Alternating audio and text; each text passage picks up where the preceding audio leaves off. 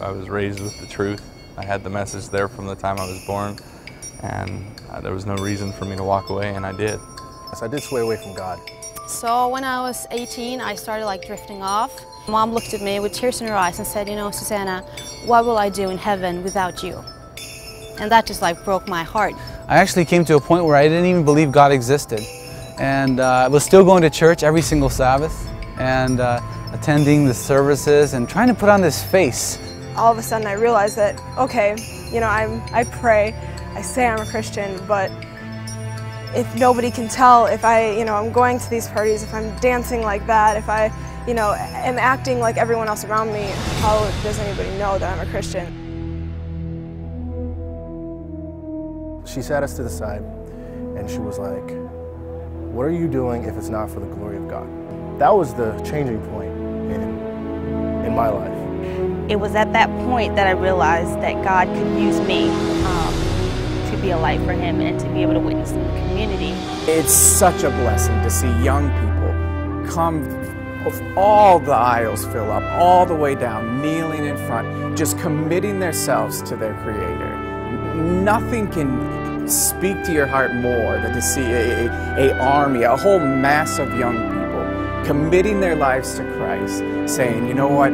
I want to be unashamed about Christ. I want to be unashamed about Him for the rest of my life."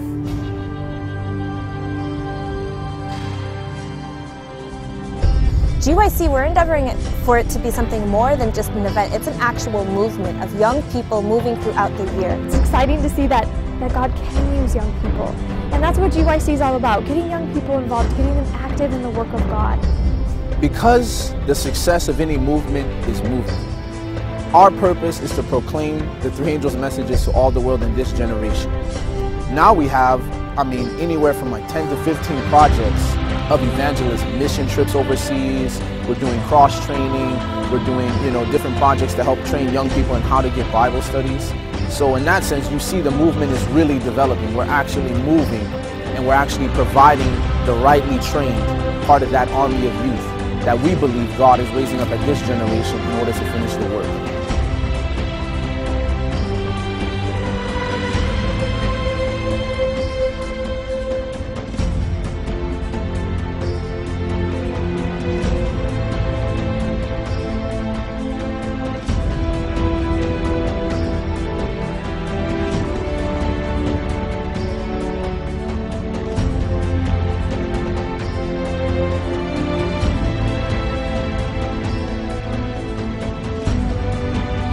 We want to take attendees on a journey with us. We want to explore what it really means to say no turning back.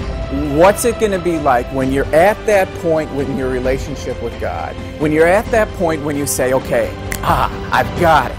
This is where I want to go, and there's no way, nothing could make me go back to where I've come from.